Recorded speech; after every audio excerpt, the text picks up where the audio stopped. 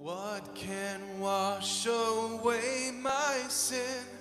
Nothing but the blood of Jesus. What can make me whole again? Nothing but the blood of Jesus. Oh, precious is the flow that makes me white as snow. No other fount I know. Nothing but the blood of Jesus. For my part of this I see nothing but the blood of Jesus. For my cleansing this my plea, nothing but the blood of Jesus. Oh, precious is the flow that makes me white as snow. No other fount I know. Nothing but the blood of Jesus. This is all my hope and peace. Nothing but the blood of Jesus. This is all my righteousness. Nothing but the blood of Jesus. Oh, precious is the flow that makes me white as snow. No other fount I know. Nothing but the blood of Jesus. Oh, precious is the flow that makes me white as snow. No other fount I know. Nothing but the blood of Jesus. Nothing but the blood of Jesus. Nothing but the blood of Jesus.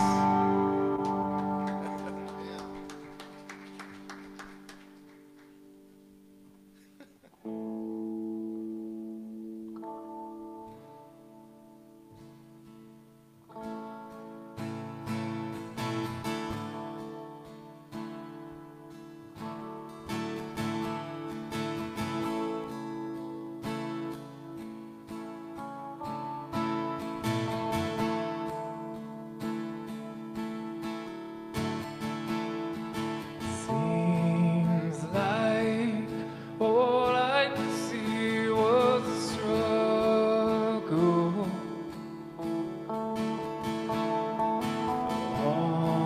until my ghost lives in my past, bound up in shackles of all my failures,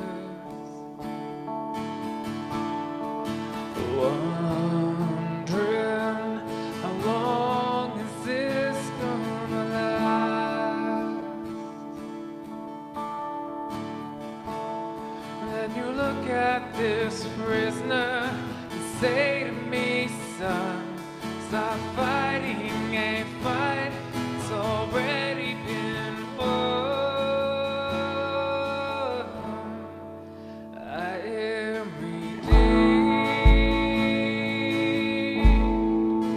You set me free. So I'll shake off these heavy chains, wipe away every stain. I'm not who I used to be. I am redeemed. I'm redeemed. All my life I have been called unworthy,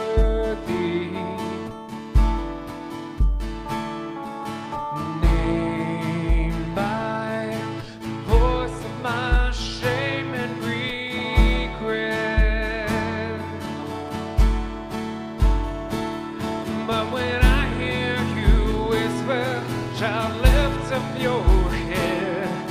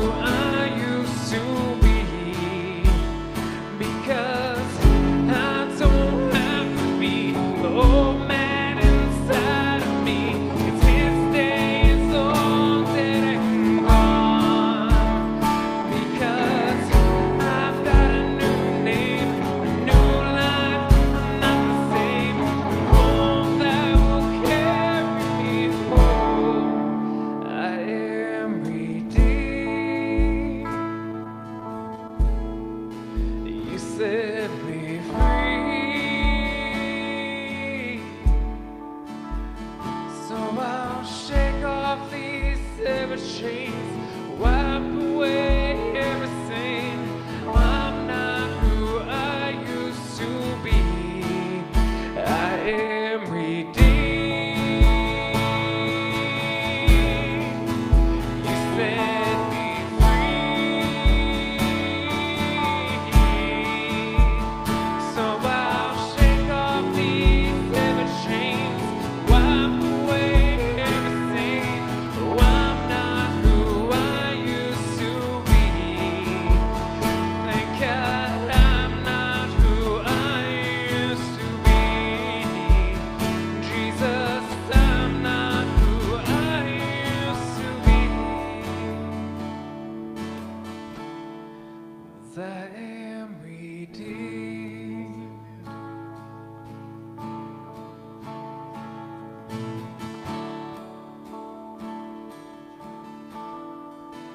Thank God redeemed.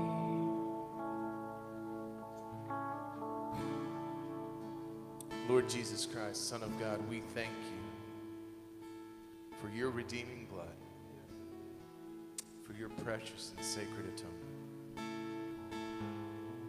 Fill us with your Spirit. Breathe new life into us.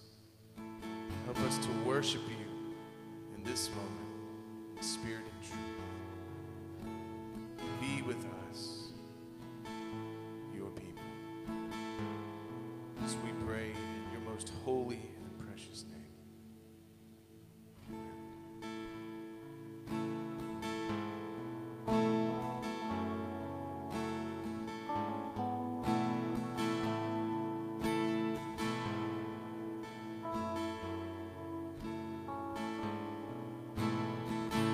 Open up the skies of mercy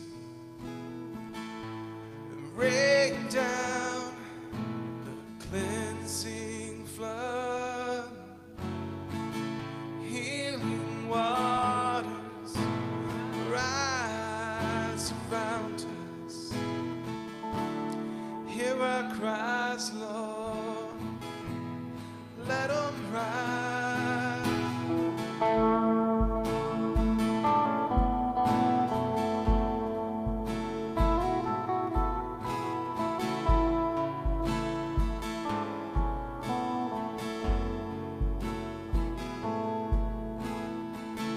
Open up the skies of mercy.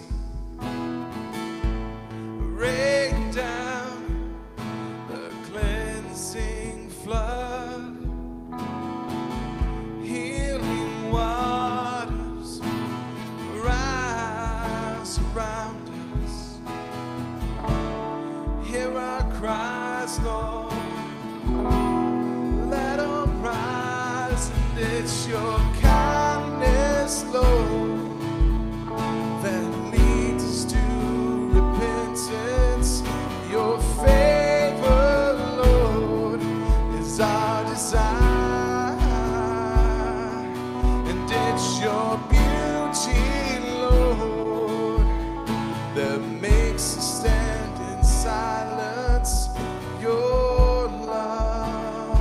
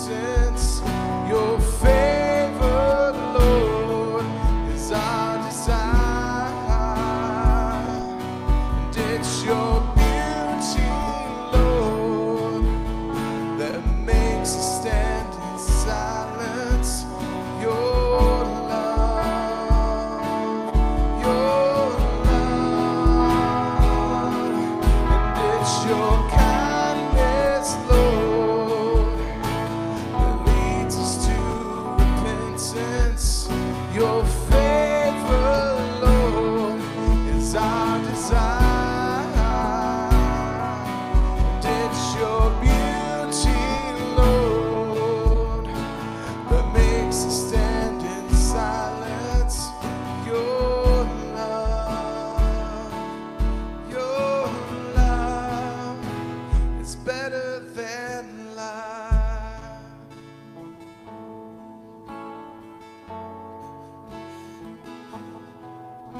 Aren't you thankful this morning that Christ was kind enough to you and me to redeem us of all of our sin? What wonderful songs to sing this morning. What amazing songs and reminders to remind us of His redemption on our lives. The fact that nothing but the blood of Jesus can redeem humanity of our sinful ways and our nature. And it was because of His kindness, Renee, that we're here today and we can celebrate in that. Amen? I watched as many of you sang these songs and were just moved because I could see in your mind that you were remembering what God has done for you through saving your soul. Can we close our eyes for a moment? Can we just offer thanksgiving to Him? Just pray to Him in your own way and thank Him for His redeeming power in your life. God, we thank you today for sending your Son Jesus to die for us, to be the sacrificial lamb, the one and final offering, God, that had to be made for all of humanity. Thank you, Jesus, for giving of your blood to save our souls, to redeem us today. Thank you for being kind to us when we didn't deserve it, for being generous to us and compassionate and caring to us today. Thank you that your kindness continues, God, and is still available to anyone who seeks out grace, mercy, and love that's available from your throne. Lord, we thank you today. Thank you for your saving grace, for your blood, and for your power that's evident in our lives. In Jesus' name we pray. And the church said, amen. Can you let the Lord know how much He means to you? Put your hands together. Before you're seated, I want you to join me in praying today. We're not going to do it right this moment, but Pam, is this okay? Can I mention something? Pam's father-in-law is on his deathbed. It's just a matter of time. He's home on hospice care. She's been communicating with me this week, her and Courtney, about his condition. And I was texting Pam the other day, and we were texting back and forth, and I just came right out and said it. I said, well, Pam, is he a Christian? Does he know the Lord? And she said, yeah, he does. And I talked with her before church, and I asked her how things were going, and she looked at me and she said, Pastor, he admitted that he wasn't telling us the truth. He said things aren't right with the Lord. He said he looked at us and said, if I were to die today, I would go to hell because Christ is not my Savior. He's not been redeemed. She said, I looked at him and said, Billy, you can pray and ask God to forgive you. And he seemed to think he needed a pastor to help him with that. And she said, I looked at him and said, well, can my pastor come and pray with you? I know he will. So after service today, I'm going to Pam's house. Amen's right, Teresa. We've been praying for God to revive souls and to use us to be a vessel, an instrument, a city, a light in the darkness to see lives changed and redeemed. And I believe this is just the beginning, right, Junior?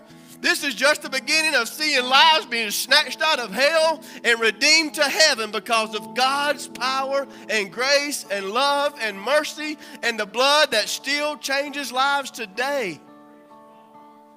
This is just the beginning, church. Your family is coming home to the Lord. I believe it. Your friends are coming back to Him. I just trust it. I know it. And as soon as I can get out of this door today, I'd go right now if y'all let me. I'd go over there and I'm going to pray with Billy. And I'm going to tell Billy about the love and the grace and the power and the mercy of Jesus and His blood. And that nothing but the blood of Jesus will save his soul from hell. And give him a hope for eternity. So I want you today to be praying for me. Pray for your pastor. Pray for Pam and this family. And pray for Billy. That God would just open his heart. And that He would give it all away. That He would invite Christ into his life. I believe He's going to do it. I believe He's going to do it. I'm celebrating already. I'm celebrating already. It's going to happen, Courtney. It's going to happen. We're going to be in Luke's Gospel, chapter 6 today. Luke chapter 6 in just a few moments, and it's going to be on the screen. But you're welcome to turn there. We're in week 4 of our summer series, Fruit of the Spirit. Jesus came to save all of humanity by giving of His life as a gift. And after He gave of His life, He rose from the dead and was resurrected, and then He ascended and left. And He left and told the disciples, this is for your advantage that I am leaving you so that I can send the Holy Spirit to dwell in and among you. We started out this series by making a powerful statement that God's Spirit living in us is more of an advantage. It is better than Jesus physically being here with us.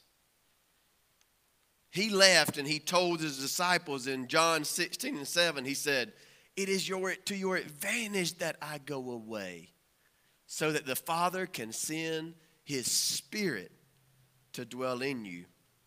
The fruit of the Spirit are qualities and actions that prove that someone's been changed from the inside out. The Holy Spirit works through us to help us overcome the flesh and then positions us to produce and bear fruit. Fruit such as love, joy, peace, patience, kindness, goodness, faithfulness, gentleness, and self-control. Hopefully you know these, and if you don't, you'll be able to quote them off after this series. We started out by looking at the first 3 qualities and actions, and we did them together because they kind of work hand in hand with one another. The first 3 virtues of love, joy, and peace are not just gifts that are given to us and deposited into our lives. Yes, they are virtues that are given to us, but there's a certain amount of discipline that comes with these. I believe that the best way for us to live out love and joy and peace, the best way is to put them into action. We experience the love of God by loving ourselves, loving others, and loving Him. We experience the joy of the Lord when we rejoice in Him.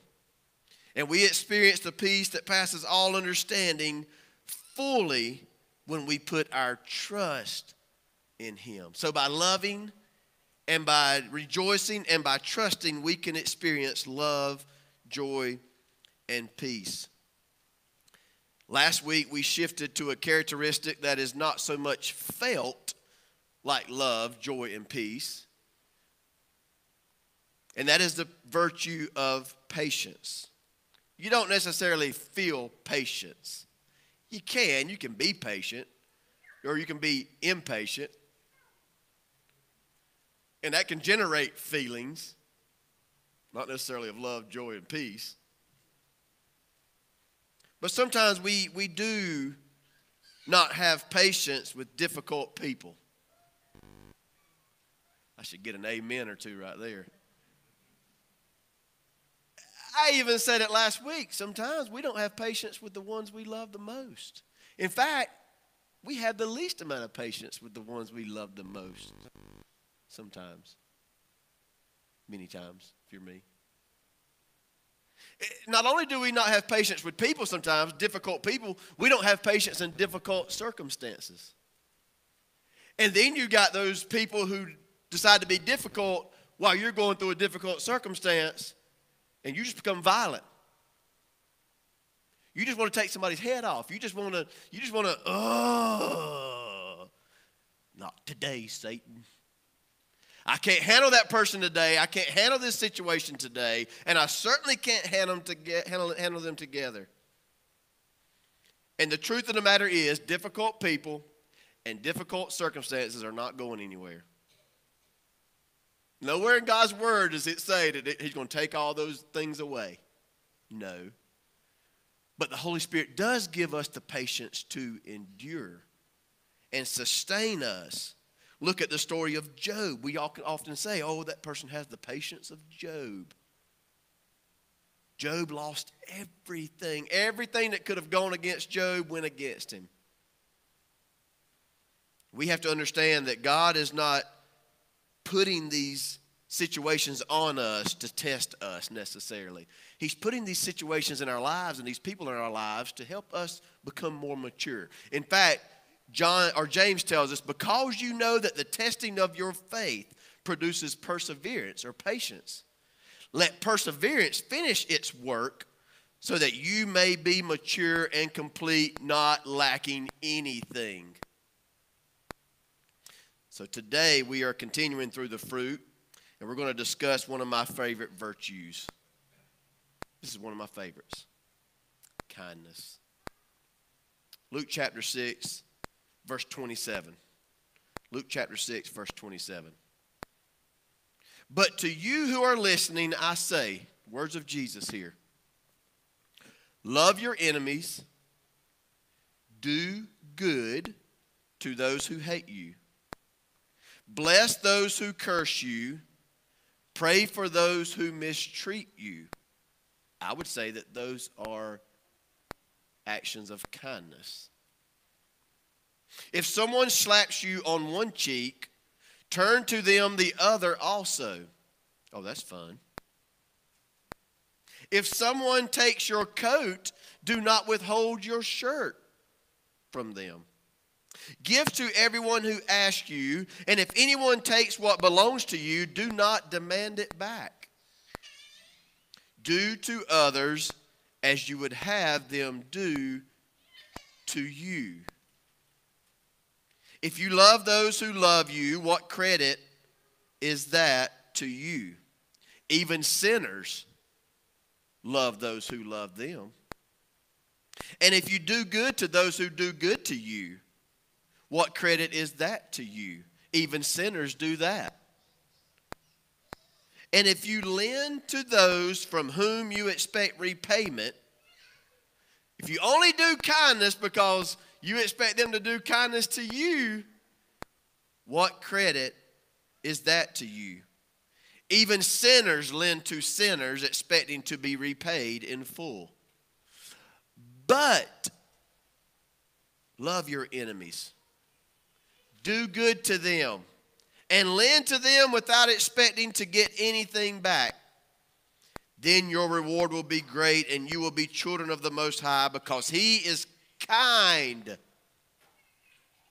Because He is kind to the ungrateful and wicked.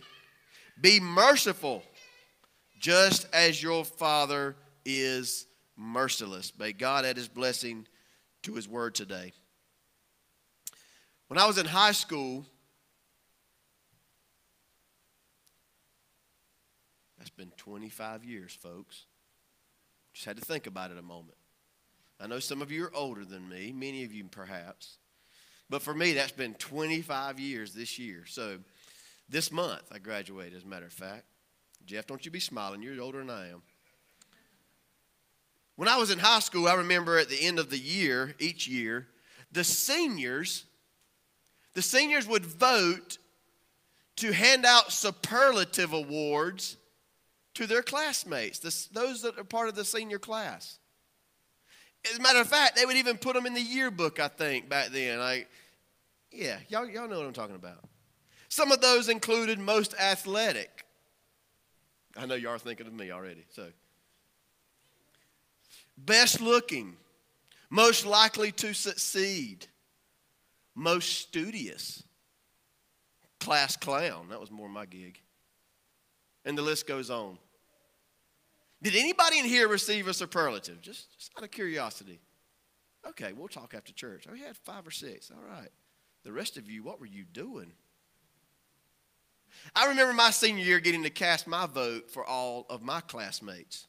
And I remember going down that piece of paper and seeing, okay, who is the person that's most studious or most likely to succeed? And I imagine during that time, I thought, well, I have no shot at any of these. I was always a little athletic, but I wasn't the most. I was always a little studious, but not the most.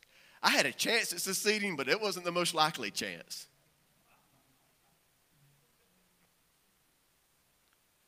And to my surprise, I got a superlative. I got voted, and it was kind of a landslide, and I was shocked. And apparently the Dillon High School class of 1996 thought I was the most courteous person in the class. I got voted most courteous. I mean, who knew? Apparently I'm respectful and nice and a courteous guy. I mean, right? Meanwhile, I found out later, my wife got a superlative as well. She got most school spirit. Boy, I can see that one. She was the cheerleading captain. She was involved in everything, and so she was the most spirited person in her class. She's fun to live with, too.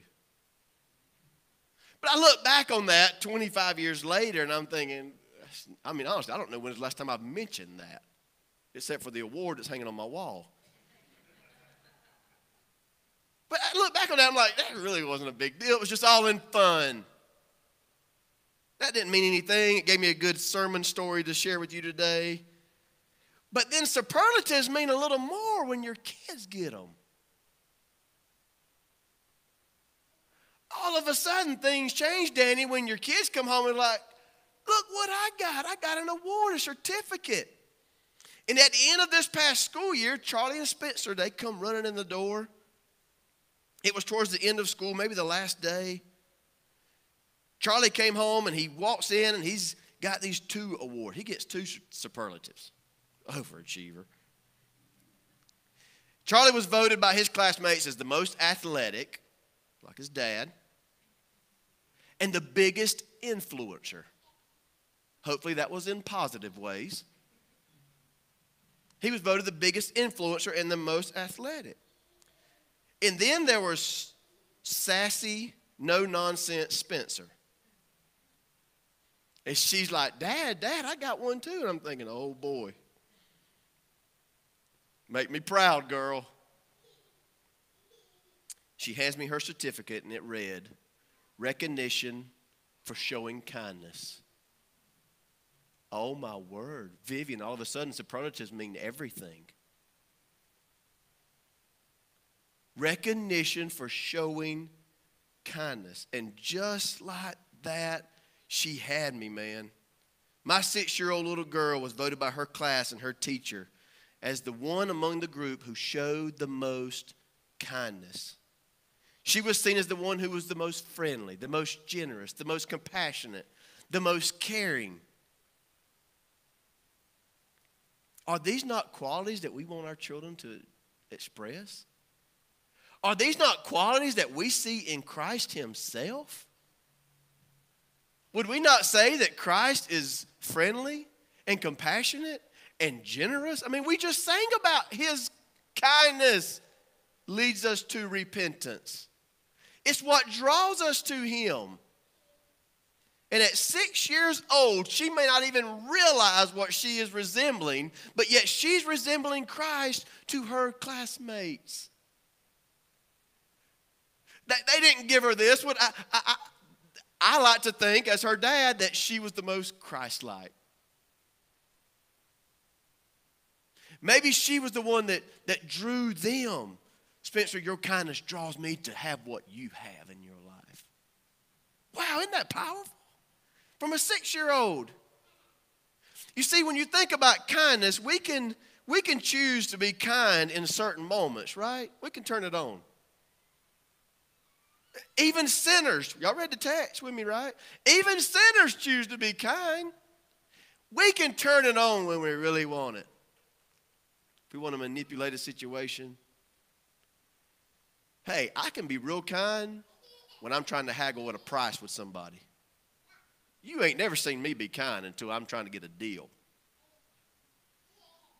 I mean, I'm like glowing, I'm so kind. Right. When I need to be kind, I can be. Or perhaps we can be kind to certain people when we have to, right? If we have to, we can do it. We can fake it till we make it. We can make ourselves do this, but genuine kindness is not sporadic. And there's not an on and off switch to it. When you think about genuine kindness, not just being kind in a moment, but genuine kindness, like living it out to the point that you get voted by everybody around you as the most kind person. That's genuine. That's not sporadic. At that point, it becomes a lifestyle. I like to think that Spencer was voted this because she takes on kindness as a lifestyle, at least at school. We're working on getting that translated to home. I'm just teasing her. You see, when we exemplify genuine godly kindness, it is recognized by others. People see it in our lives. And let's be honest, it's not very difficult to point out kindness that is insincere. You can see right through somebody too when it's not genuine. When they're just turning it on for the moment. Or they're just being kind to you because of who you are. I saw that in law enforcement. People were awfully kind, man, when I had the ticket book in the hand. But then you write that ticket and they realize their kindness is not going to get them anything special. Oh, they turn into monsters. I'm not kidding. They tried to be kind in the moment. I could see right through it. Oh, yeah, you don't like me this much. If we want to show genuine kindness, we must remember that we must keep Jesus first in all things. We must live by his example and according to his model that he's given us in his word. You see, kindness is a desire to know the love of Jesus and to live it out. And when we live our lives according to the example of Christ, we decide to be someone who is kind to everyone rather than being someone who is kind to just some in some moments. It's a big difference. And we have to choose to live out the love of Christ so that we can be kind to everyone in all moments. You see, Jesus showed kindness to his friends. He showed kindness to his family, his enemies, to the greatest among him, and to the least. The fruit of kindness is about showing kindness to those who cannot return the favor. You want to test someone's kindness? See if they're kind to those who can't return the favor to them. We just read this in the text. Even sinners will give to sinners who can't on occasion. But most people are not going to give to someone who can't give it back to them. Just because, or out of a heart of love. If kindness is about being generous, friendly, and caring, then the words of Christ that we read here in our text today have to be clear instructions for us to be kind. Yes, the text references love and love for your enemies, but there's so much here about us being kind. because it says we're to do good to those who hate us. We're to bless those who curse us, and we're to pray for those who mistreat us. How easy is that? Oh, that's easy, right? Come on, it's so easy to pray for the ones who mistreat you. It's easy to do good to those who hate you. That's almost impossible on our own. It is when we love and allow this kindness to shine through us that when someone takes our coat, we offer them our shirt as well. It's in these moments that we do unto others as we'd have them to do unto us. And I'll be honest, I want people to be kind to me. I want people to be kind to me. We do good. We show kindness to everyone in every circumstance. We were at a restaurant recently, my family and I, and we got a waiter, and you could tell that he was having a bad day. It was just, they're all short-handed and busy, and I get it. And from the first time he came to our table, I looked at Mitzi after he left. I was like, whew, we got us a humdinger today. He was not happy to be at work. And I got it. But you know what we did? We chose kindness. And I looked at her after we paid our bill, and I was like, well, that completely shifted, didn't it? Because by the time we left, he was laughing with us and talking with us, and we tipped him well. And it was a completely different scene than what it started. Because we chose to show kindness, and it changed this guy's trajectory. It changed his day. It changed the moment for him. You see, in showing kindness to everyone, Jesus was consistent. It didn't matter who he was dealing with, who he was speaking to, interacting with in that moment. He chose kindness with no strings attached. You see, kindness is not reactive, but it is consistent. You hear me? Kindness is not just about reacting to a situation. It is consistent. Kindness is not devious. It doesn't manipulate. Unless you're trying to get a really good deal. Kidding. It's consistent. Kindness is not subjective. Boy, that's the tough one. You don't just choose to be kind because you're having a good day that day. Well, it's Sunday. I probably should be kind today. It's the Lord's day. It's not subject to that. It's not subjective to that. No, it's not subjective to what's going on in your life. You should be kind at all times.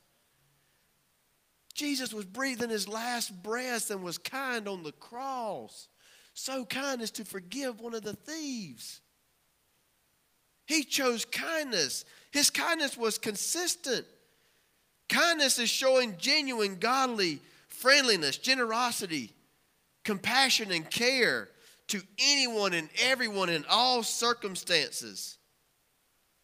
Kindness is about being intentional in showing externally what the Holy Spirit has done inside of us internally. It's about expressing the work of the Holy Spirit.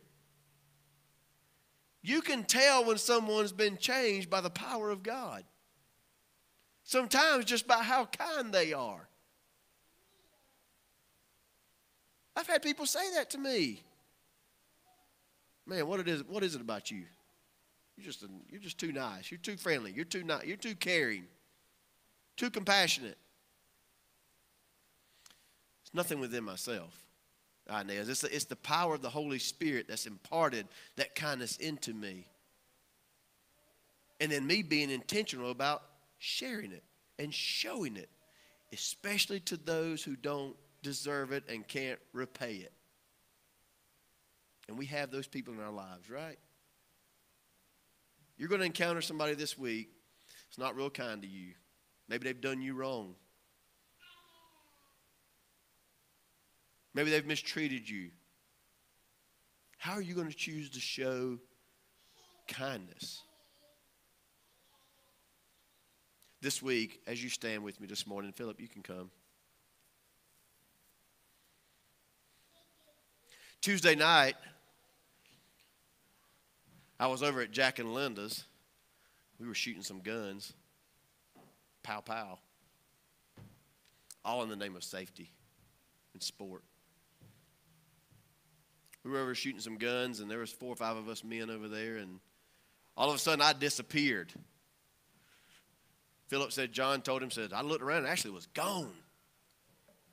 They thought the rapture had taken place. I'm kidding. Sorry. But I was standing there at Jack's house, and we had just taken a break, and we're about to go shoot some more, and I got a notification on my phone. And I looked, and we have a Ring doorbell outside of our church here so that people can contact us or ring it, or I can see who's here, that sort of thing. Sometimes people say, I came and knocked on the door, and I was downstairs in the gym. I didn't hear the door knock. Well, I got a notification that someone was at the church. And I figured, well, it's probably one of the Walker County Sheriff's deputies. They sit here all the time.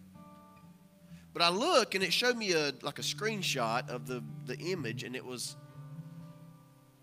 a curious gentleman.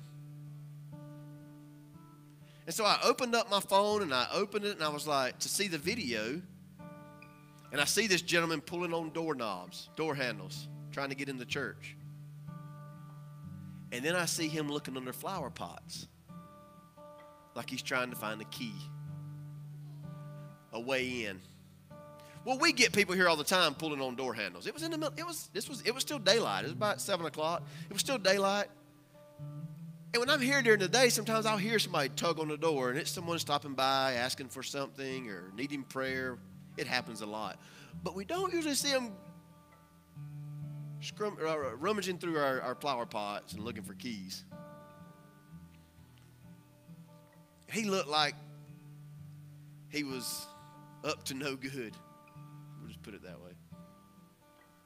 He walked even downstairs and tried to get in the gym on the lower level, and thankfully all the doors were secure. And I decided in that moment, because I knew there had been a lot of vandalism going on in our area at churches, and Ridgeland High School had been hit. I said, you know what, I better call the sheriff's office. So I called them, and I drove over from Jack and Linda's, and I met them here. I said, hey, I'm close by. I'll meet the deputies. So I met him when he had just left. He was gone. And so the deputies looked at me. I showed them the video, and they were like, hey, can we have this video, and can we do a report, because this could help us with other incidents? I was like, hey, that's fine. I didn't expect all that. Next thing I know, it's on the news. James Burton's calling me saying, hey, who's pulling on door handles?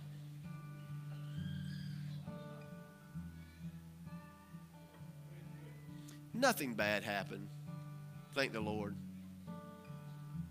But I thought about that this week as I was preparing this sermon. And I thought to myself, I don't know what that gentleman needed or was after, but I wish he'd come talk to me so that we could show him some kindness. If he needs money, we'd give him money. If he needs clothes, we'd go buy him some clothes. If he needs food, Randy, we'll go get him some food. Man, we'll give him more food than he ever could eat.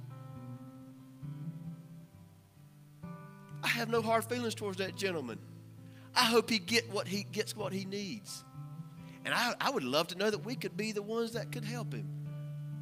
That's my prayer now, is that I see him one day this week walking by, and I can pull up to him and say, hey, man, this is who I am. This is who we are. And we want to just be kind to you. Can we show you some kindness? I want you to do that this week. Show kindness to someone who maybe doesn't deserve it.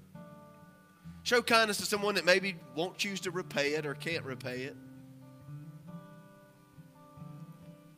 Let the Holy Spirit work through you this week.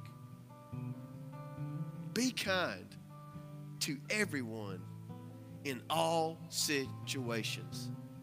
Very basic sermon today. Nothing spectacular here, but a good reminder of who we're supposed to be. Because here's the reality. If his kindness brings us to repentance, then our kindness may do just the same. It may draw others to want what you have in your life. Amen? Amen.